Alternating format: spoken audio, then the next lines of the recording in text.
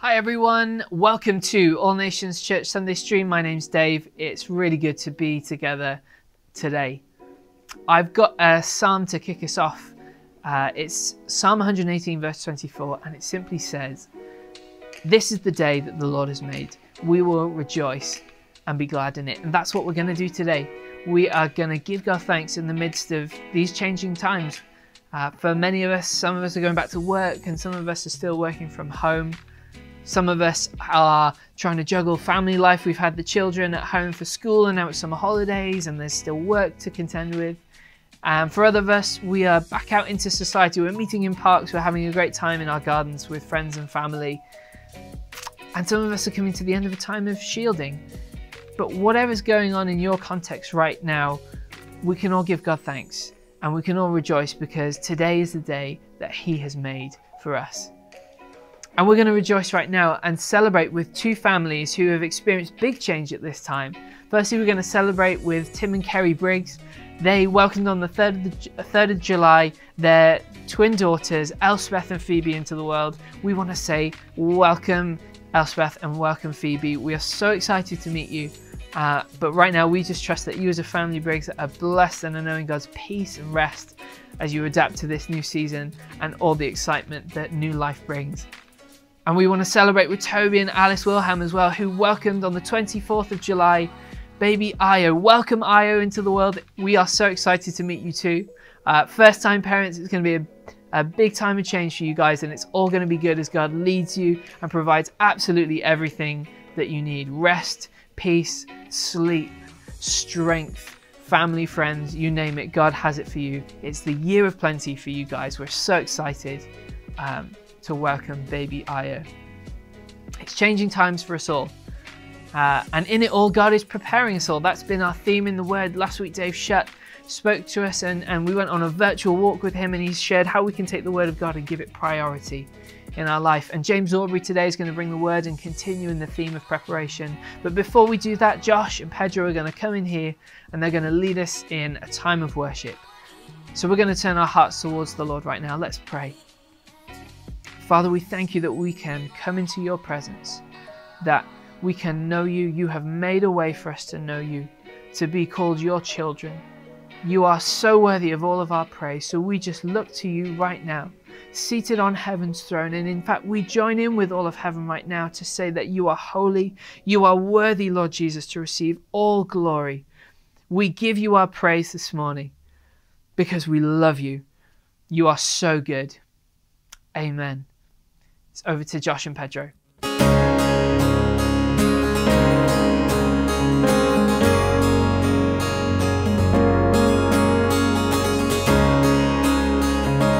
Let's sing together. Where, O death, is your victory? Where, O death, is your victory? Where, O death, is your sting? The curse of sin is broken. Captives are set free. Jesus Christ won the victory. Jesus Christ conquered sin. All who trust in Him have been ransomed and redeemed. See the empty tomb, now the stone lies rolled away. Death is overcome.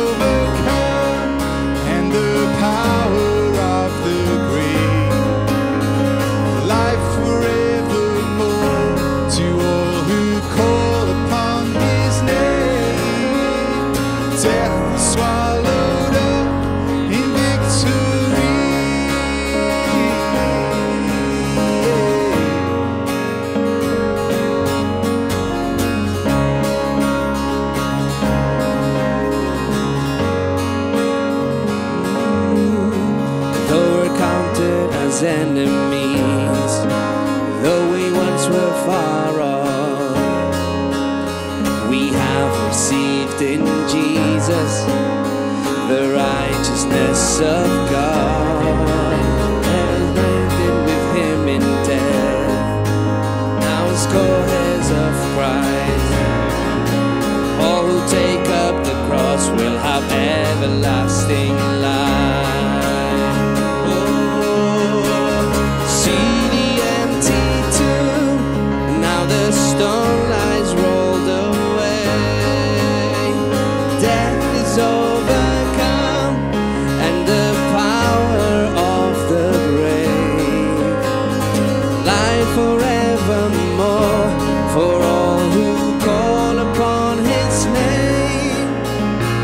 death is swallowed up in victory.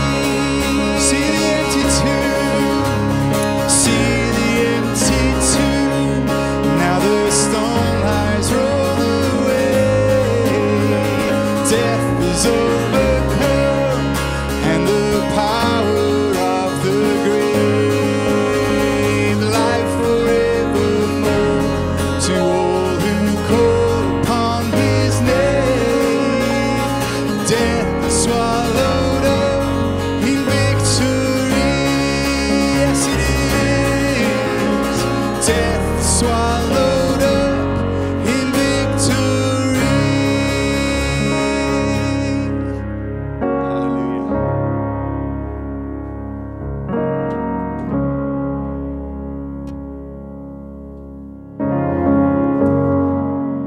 Yes, Lord Jesus, we thank you this morning. The death has been swallowed up in your victory. And Lord Jesus, we come to your table, which is a celebration of all that you did in your death and your resurrection, and all that you're going to do as you return for your bride. We love you, Lord, and we celebrate you this morning. Thank you, Jesus. In Luke 22, it talks about when Jesus first instituted this meal with his disciples. And when he took the bread and he took the wine, he said, "Do this in remembrance of me." He says that again in 1 Corinthians 11, "Do this in remembrance of me." And I've been thinking a bit about that phrase, "Do this in remembrance of me." And for me, that's the language of testimony. That's the language that says, this is what Jesus has done. And so I know this is what he's going to do. The testimony of Jesus is the spirit of prophecy, it says in Revelation.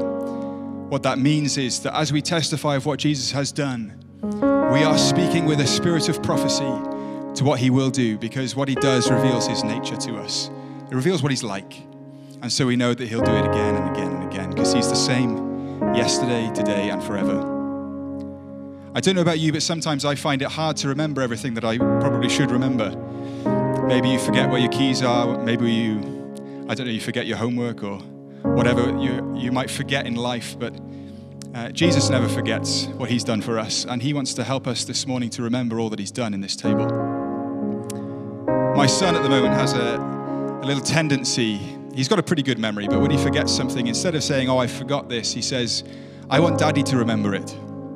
So if I ask him, "What was your favorite thing about today?" and he can't remember what he did today, he says, "I want Daddy to remember," or "I want Mummy to remember." And so as we come to the table this morning, it's a time for us to do this in remembrance of Jesus, to remember all that he did for us, all that he's doing for us, all that he will do for us. But if you find yourself in a place this morning where you think, "Lord, I want to remember what you've done in my life. I want to remember what this table means," you can come to your Father and say, "Father, help me remember. Help me to remember that in this table, in your brokenness, you made me whole. Help me to remember that in being poured out, you filled me. Help me to remember that in your death, you brought life. Help me to remember that in your resurrection, you took away the sting of death and you rose in victory. And help me to remember that you're coming again for your glorious bride. You're coming again with your kingdom. You're coming again to fulfill all that's been spoken of. You're coming again in glory and in power. So let's do this in remembrance of Jesus.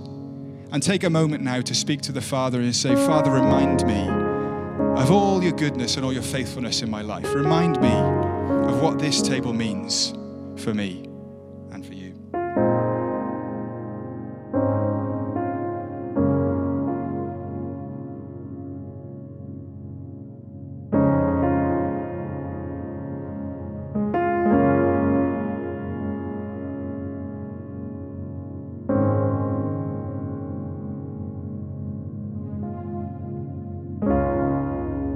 We're going to sing a song now that just talks about that, exactly what Jesus has done for us. It talks about the blood of Christ. It talks about the power of God to us. It talks about the love that God has for us.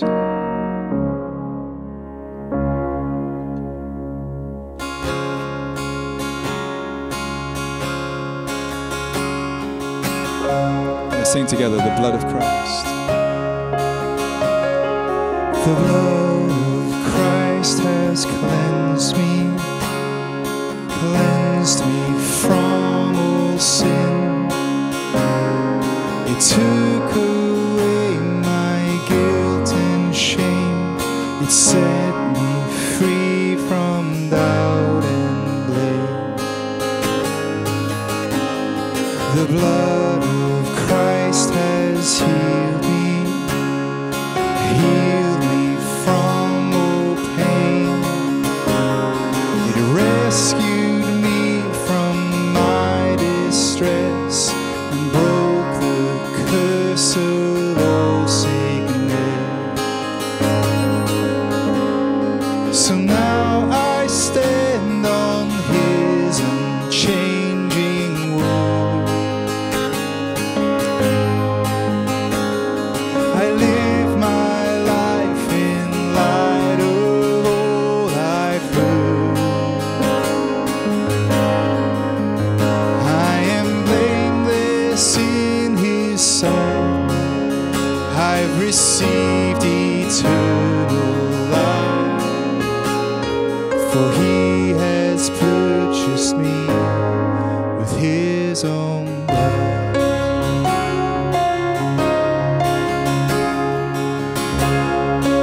The power of Christ has changed me. The power of Christ has changed me from within. He crucified my sinful soul and brought me life and made me whole. The power of Christ has freed me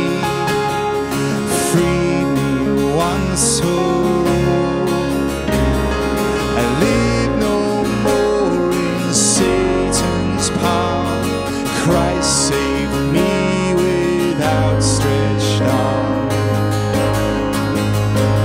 So now I stand on His unchanging word. I live my life in light of all I've heard. I am blameless in His sight. I've received eternal life, for He has purchased me with His own blood.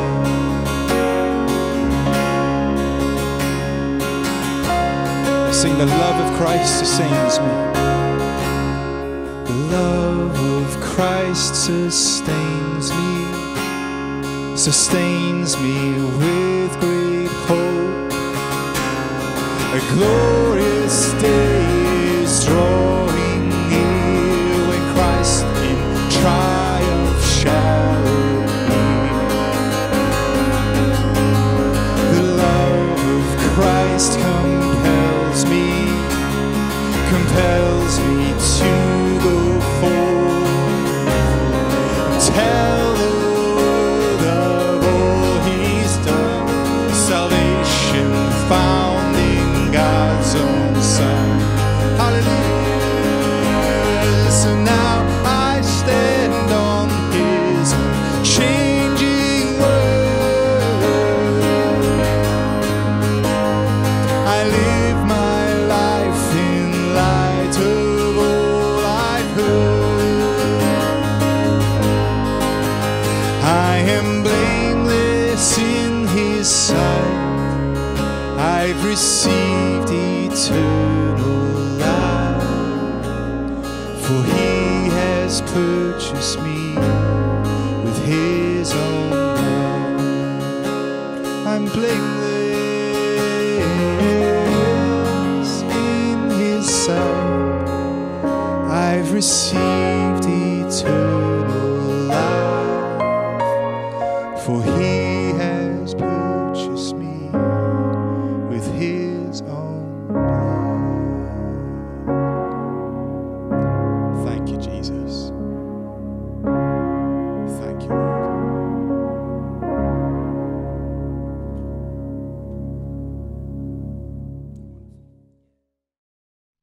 Thanks, Josh and Pedro. We're going to continue in our worship now by bringing our tithes and our offerings to the Lord. Joe and Paolo are going to sing a song for us as we do that. It's called You Are Worthy, which is a reflection on all that God has done for us and who God is. And the conclusion is simply, Jesus, you are worthy. So can I encourage you that as we prepare to give, to bring our tithes and our offerings to God, reflect, even if it's just over this year, on all that God has done for you. All the good things that he's given you, all the provision that he has provided in your life. And let it raise your faith, let it stir hope in you so that as we sow, we can be expectant of a great harvest, that on the other side of that, we'll have even more to sow to God again.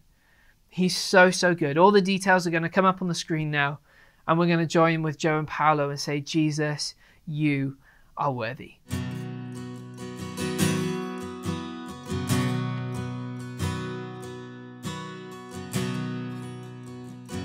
All our sin laid upon Jesus. We had no hope until he came, and by his precious blood he purchased all who will call on his name. What great love to be called children, such lavish grace, all may be saved. And there on the cross the work was finished. You have opened the way. Oh, you sat down forever on the place of all honor. Behold, the Lion of Judah overcame. You are worthy, you are worthy, you are worthy, oh God Almighty. You are worthy, you are worthy, you are worthy, oh God Almighty.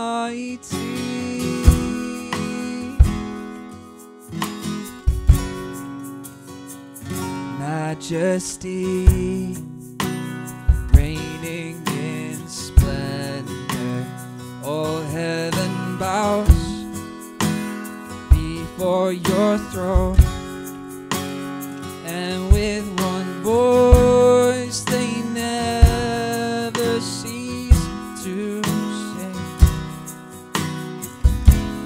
to exalt you alone. Yes, you are awesome in power. Nations resound with songs of praise. All of the earth cries hallelujah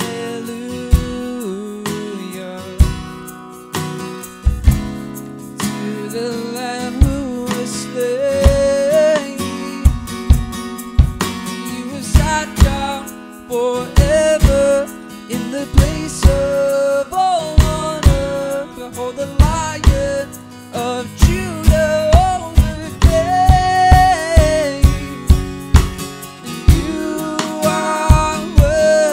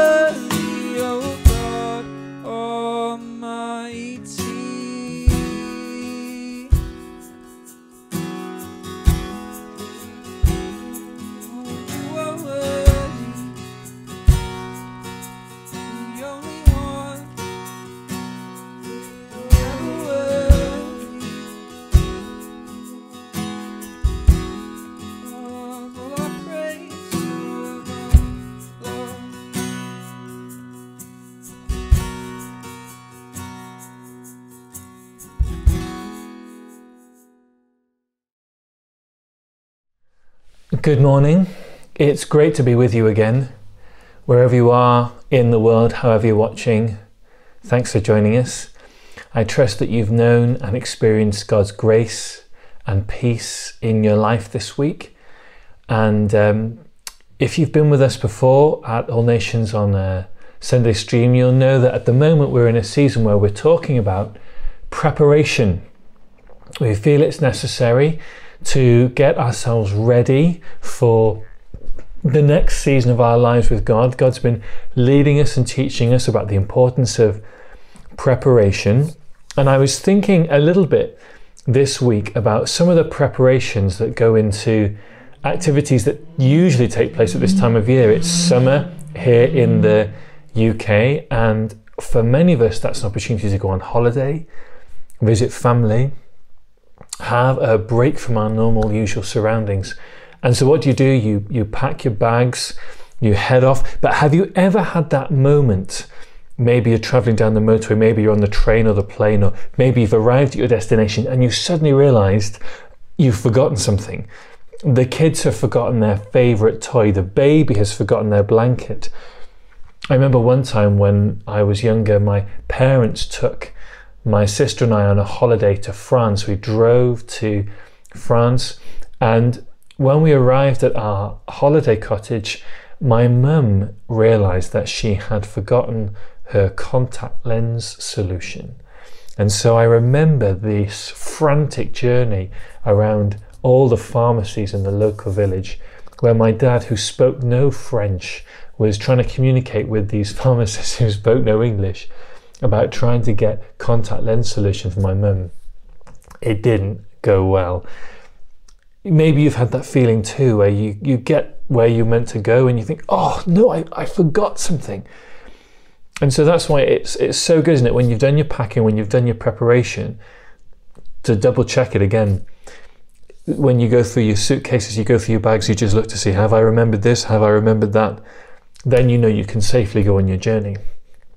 Today's going to be a bit like that, because I'm going to bring to your remembrance some things that we've already talked about with regards to preparation, because I just don't want anybody to miss the vital lessons that God is teaching us at the moment. And sometimes we can miss them because we forget them.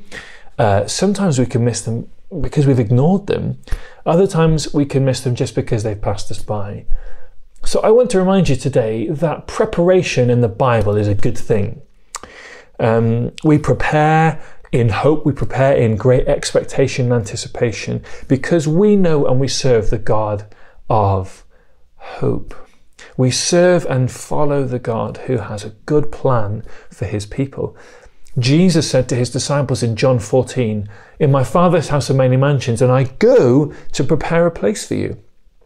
In Ephesians 2, it says that we are God's workmanship, created in Christ Jesus to do good works, which he has prepared in advance for us to do. If you've not taken time over the last few weeks to think on that verse in the Bible, I'd really encourage you to do so. God saved you. He saved you with a great purpose and a plan in mind, and he prepared good works in advance for you to do. Not for you to miss, not for you to fail at, but for you to do. God prepared good things for you to do in advance. And so when we think about preparation, when we talk about preparation, when we look at preparation in the Bible, we know it's a good thing. God is preparing us in this day for exciting adventures in the future. And right preparation, we've said in the past, requires right priorities. Before we get our actions right, we've got to get our attitudes right. As a man thinks within his heart, it says in Proverbs, so he is. And we've looked before at the fact that Jesus sets for us the priority of our lives. Turn with me to Matthew chapter 6.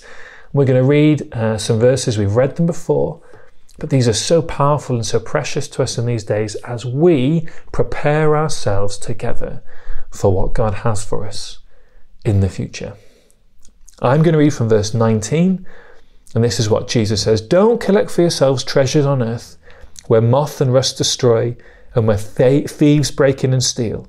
But collect for yourselves treasures in heaven, where neither moth nor rust destroys, and where thieves don't break in and steal. For where your treasure is, there your heart will be also. The eye is the lamp of the body. If your eye is good, your whole body will be full of light.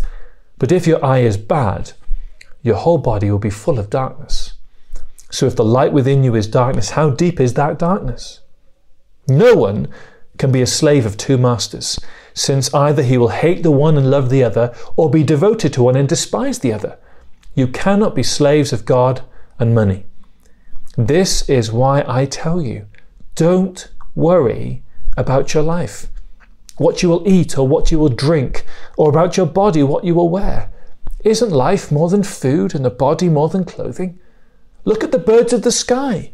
They don't sow or reap or gather into barns, yet your heavenly Father feeds them. Aren't you worth more than they? Can any of you add a single cubit to his height by worrying?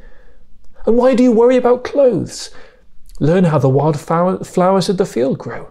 They don't labour or spin thread, yet I tell you that not even Solomon in all his splendour was adorned like one of these. If that's how God clothes the grass of the field, which is here today and thrown into the furnace tomorrow, won't he do much more for you, O you of little faith? So don't worry saying, what will we eat? Or what will we drink? Or what will we wear? For the idolaters eagerly seek all these things, and your heavenly Father knows that you need them. But seek first the kingdom of God and his righteousness, and all these things will be provided for you. Therefore, don't worry about tomorrow, because tomorrow will worry about itself. Jesus sets for us the priorities of our life. He says to us, don't store up treasures on earth where moth and rust and thieves can destroy, but store up for yourselves treasures in heaven. Jesus teaches us, don't serve money, serve God. And Jesus teaches us, don't worry about your life. Instead, seek first the kingdom of God. Or as the New Living Translation says, make the kingdom of God your primary concern. You know, every day we have the opportunity to decide what our priorities are going to be. Are we going to live for the moment? Are we going to serve ourselves? Are we going to worry about our surroundings? Or are we going to live with eternity in mind? Are we going to serve God? And are we going to seek first his kingdom? You know, this summer is a big summer of decision for so many of you watching today. Some of you are planning on where you're going to go to university. Some of you have finished university studies and are planning where you're going to go next. Some of you are having to rethink career opportunities, reassess your financial options. Some of you are having to consider how you care for elderly family or loved ones around you. I just want to remind you today that in whatever decisions you have to make going forward, make your decisions with the kingdom of God as your primary concern. Choose where you're going to study. Choose where you're going to work. Choose where you're going to live with the kingdom of God in mind.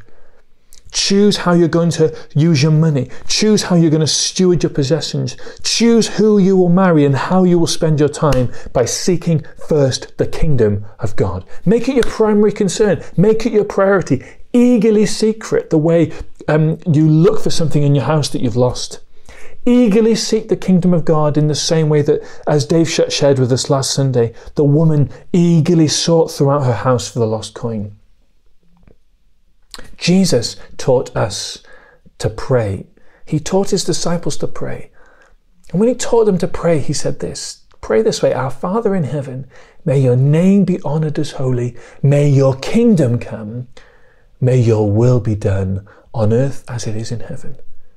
The priority of our prayers is the pursuit of the kingdom of God. Yes, God is interested in meeting our needs. Yes, God is interested in clothing us and feeding us and healing us if we're sick. God is concerned about the welfare of his people. But God is looking for a people who are concerned with his priorities. Is he going to find that in you today? I believe he will. I believe I'm talking today to people who are making the kingdom of God their primary concern. Now, it's enough for us to do that simply because Jesus says to do it. If Jesus says that the priority of my life is to be the kingdom of God, he's right. He made me. He saved me. He knows what's best for me. And so Jesus saying to us, seek first the kingdom, it's enough for us. We say, Lord Jesus, we will seek first your kingdom.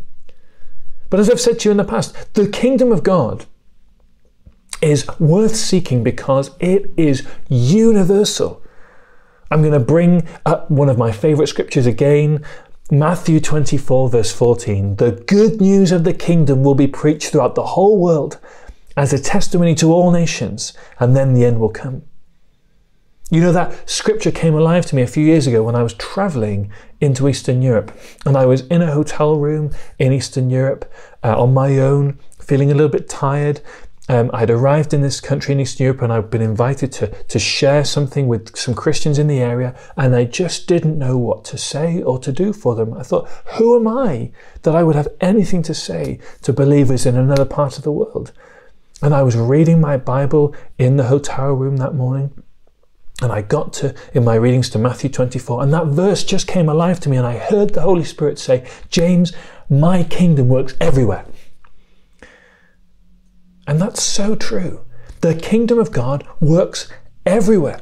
It works for everyone, male and female, black and white, rich, poor, educated, uneducated. The kingdom of God works everywhere. It's a universal kingdom. We are in the middle of a world crisis. We are aware that there's a virus affecting the whole world.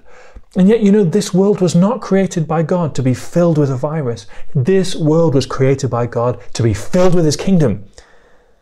And that is a reality for us today. We know that to be true, that God wants to fill this earth with his kingdom. And so we put it first in our lives. The kingdom of God, as I've said to you before, is an unlimited kingdom. The prophet Isaiah says in Isaiah chapter 9 verse 7, of the increase of his government and peace, there'll be no end. Just think about that for a second. Wherever we find the government of God, we find the peace of God. You can know that for yourself today.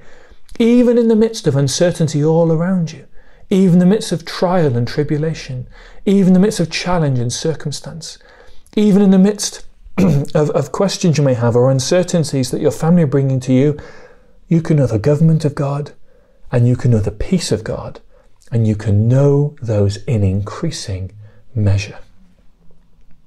Jesus is the source of our peace, and he says to his disciples in John's Gospel, my peace I give to you. I don't give you peace as the world gives to you. The Christian doesn't get their peace from the world. The Christian doesn't get their peace from their surroundings. The Christian gets his or her peace from Jesus. And of the increase of his government and peace, there'll be no end. The kingdom of God is an unshakable kingdom. I've shared that with you before, but I want to bring all these things to your remembrance today because I want them in your mind. I want them in your hands as you go forward. The kingdom of God is an unshakable kingdom. Hebrews 12 verse 28 says this, since we are receiving a kingdom that cannot be shaken, let's be thankful and so worship God acceptably and reverently because he is a consuming fire. We are receiving a kingdom. Just think about that. Jesus says to his disciples in Luke 12 that the Father is pleased to give us the kingdom. The kingdom is something we're seeking, it's something we're pursuing, and yet at the same time it's something that we're receiving. Are you receiving the kingdom today? Are you taking hold of it and moving towards it? Because we're receiving a kingdom that cannot be shaken. Here's a very simple hallmark of a life lived in the light of that. It's a life of thanksgiving. It's a life of gratitude, of recognizing the grace of God. Let us be thankful, the writer to the Hebrews says. And therefore, let's worship God acceptably with reverence and awe. Do you know you can worship God acceptably today simply by giving him thanks? Because you are receiving a kingdom that cannot be shaken.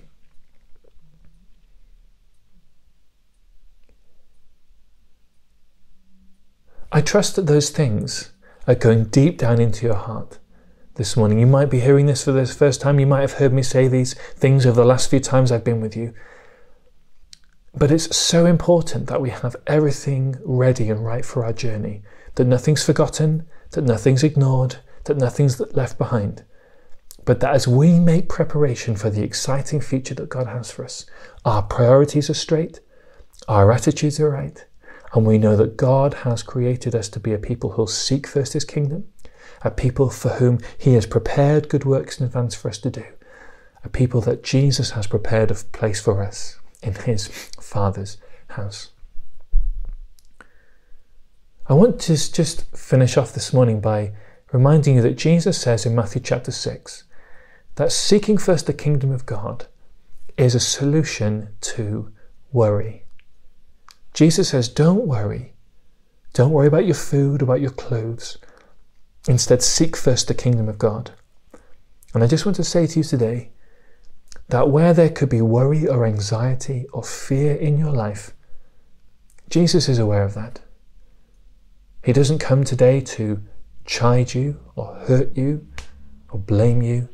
Instead, he comes with a solution, and his solution is this: seek first his kingdom.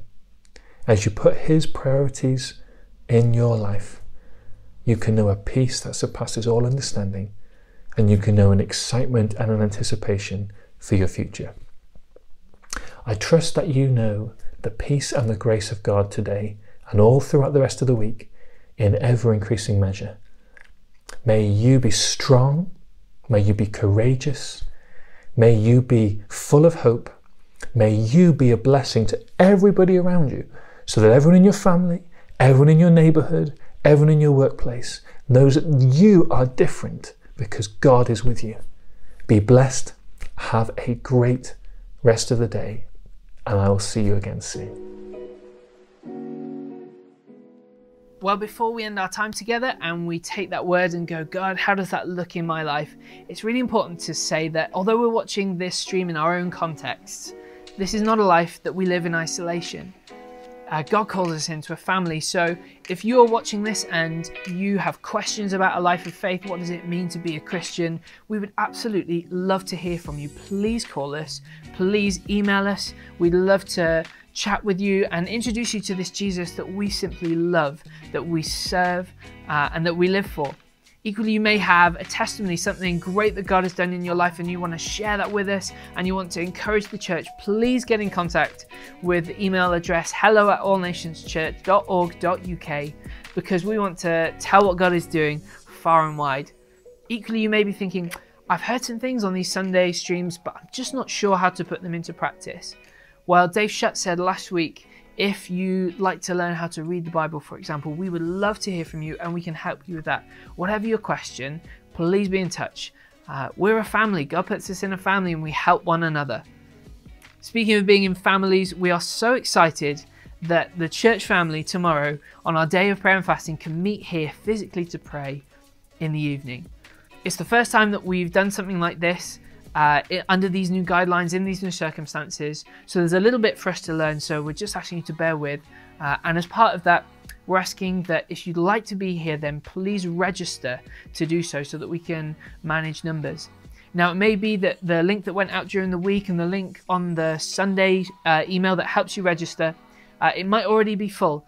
And if that's the case, don't worry, because there's going to be plenty more opportunities to meet together and to pray. But to help with that, if you're unable to be here for whatever reason, we're still going to put on alongside the physical prayer meeting a Zoom room that will interact with the physical meeting here, so there'll be contributions from both and we'll all be able to break out and to pray. And that's the main thing, is that God has called us together to pray that his kingdom would come, his will would be done here on the earth in our day, and he's going to find in us a willing people. So we're really, really looking forward to that. That's tomorrow. Here at the building, please register for that. But now it's time to finish and to head out into the week. Whatever you're doing this week, if you're meeting with life groups, if you're heading into the foyer on Zoom afterwards, I trust that you are blessed. And we're really looking forward to next Sunday, because next Sunday the youth are doing a whole takeover of the Sunday stream. So we're really excited to hear what God has to say for us through them. But otherwise, trust that you are blessed as God continues to work in and through you and prepare you for what he has in store. God bless you guys.